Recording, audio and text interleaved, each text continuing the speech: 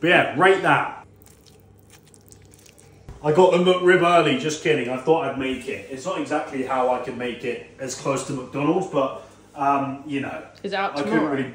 Excuse me? Is it out tomorrow? It is indeed out tomorrow, so I'm going to do a review of it. I thought, you know, get in there first. Yeah, pickle, onions. This was a Jolly Hog thing, barbecue pulled pork. Apparently it feeds 2 people. There's that in there, shut the fuck. There's already that left, but yeah, it looks decent. Is this going to be better?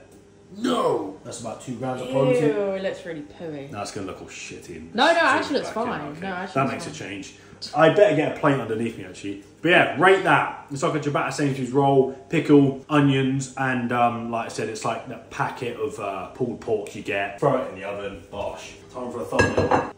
Yeah, thumbnail. Bosh. Right. Come on. Yeah, I think that looks better than Mackey's, actually. Is it going to be good tomorrow, guys?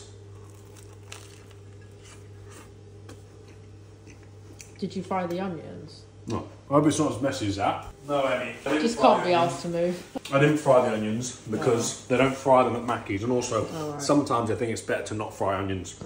Me personally. I was thinking, should the pickles be in there? But I think it does work in there, to be fair.